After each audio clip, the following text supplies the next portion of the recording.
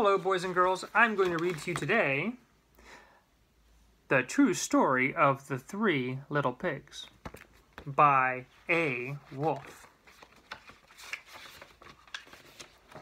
Everybody knows the story of the three little pigs, but I'll let you in on a little secret.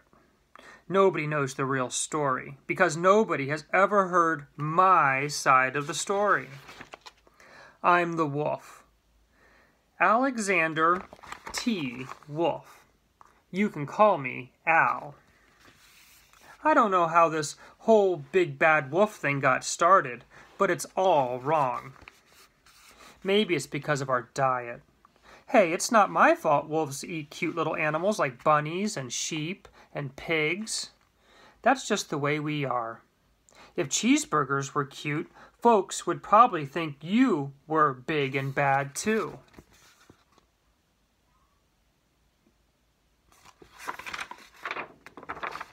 But, like I was saying, the whole big bad wolf thing is all wrong. The real story is about a sneeze in a cup of sugar. This is the real story.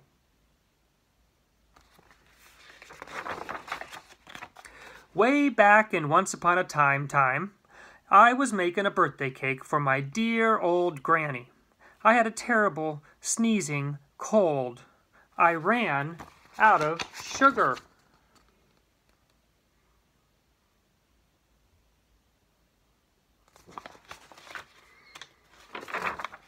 So I walked down the street to ask my neighbor for a cup of sugar.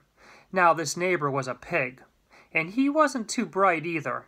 He had built his whole house out of straw. Can you believe it? I mean, who in his right mind would build a house of straw?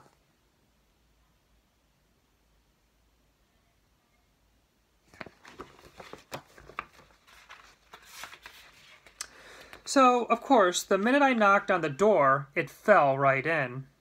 I didn't want to just walk into someone else's house, so I called, little pig, are you in?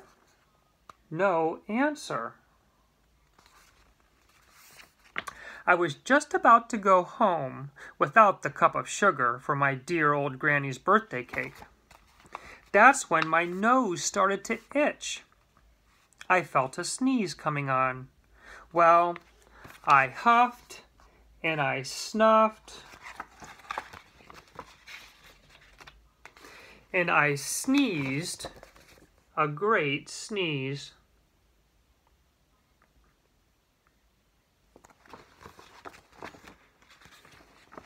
And you know what? That whole darn straw house fell down. And right in the middle of the pile of straw was the first little pig, dead as a doornail. He had been home the whole time. It seemed like a shame to leave a perfectly good ham dinner lying there in the straw, so I ate it up. Think of it as a big cheeseburger just lying there.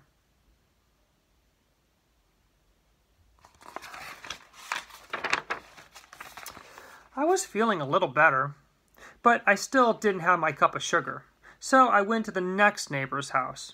This neighbor was the first little pig's brother. He was a little smarter, but not much. He had built his house out of sticks.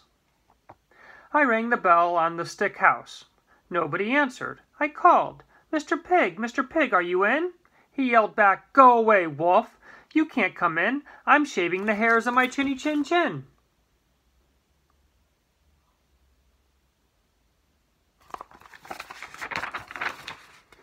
I had just grabbed the doorknob when I felt another sneeze coming on. I huffed and I snuffed and I tried to cover my mouth, but I sneezed a great sneeze. And you're not going to believe it, but this guy's house fell down just like his brother's. When the dust cleared, there was the second little pig, dead as a doornail. Wolf's honor.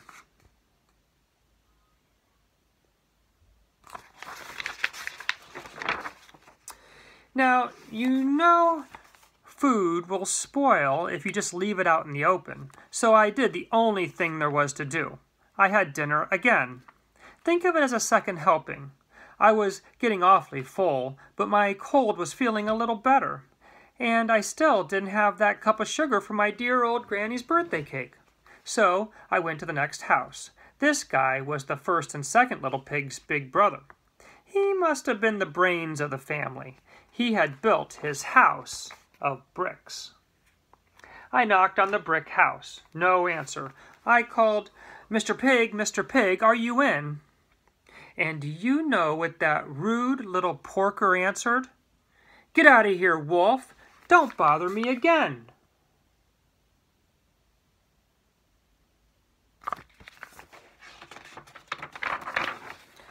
Talk about impolite. He probably had a whole sack full of sugar, and he wouldn't give me even one little cup for my dear, sweet old Granny's birthday cake. What a pig! I was just about to go home and maybe make a nice birthday card instead of a cake when I felt my cold coming on. I huffed, and I snuffed, and I sneezed once again. Then the third little pig yelled, "And your old Granny can sit on a pin!"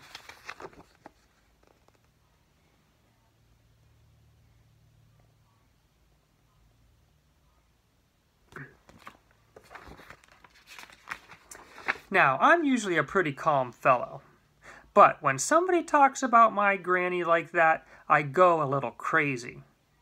When the cops drove up, of course, I was trying to break down the pig's door. And the whole time I was huffing and puffing and sneezing and making a real scene.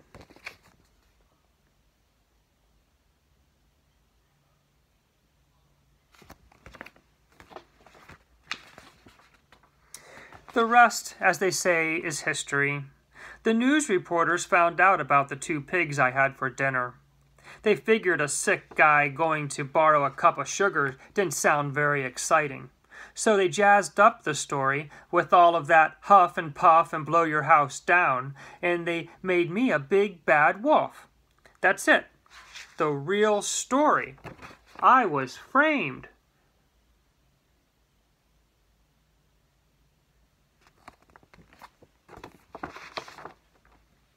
But maybe you could loan me a cup of sugar?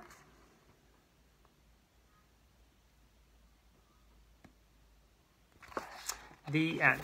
I hope you enjoyed the story.